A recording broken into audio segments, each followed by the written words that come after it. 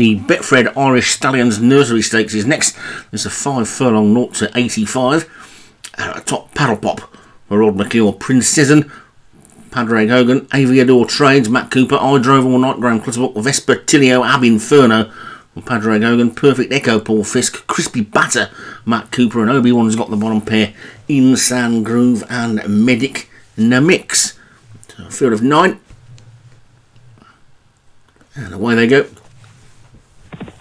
With Vespertillo, Ab Inferno, one of the quickest out, but now it's the Obi-Wan pair and Perfect Echo that are going to be disputing. I think Perfect Echo looks like it's going to be the one that goes on with the Obi-Wan pair flanking Medic Namix and Insan Groove. So those three have actually found themselves 5 or 6 lengths clear of the rest of them, are headed by top weight Paddle Pop. Running on its own up the centre of the track is Aviador Trades.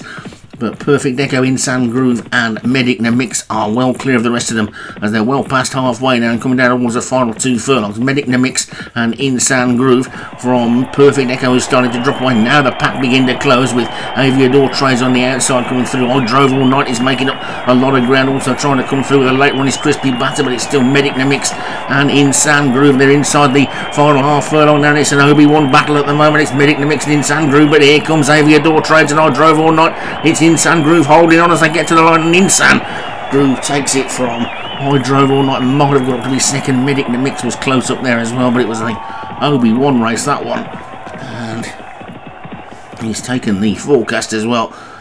Insan Groove the winner for Obi-Wan, who also took second with Medic Namix. I Drove All Night for Graham Clutterbuck was third.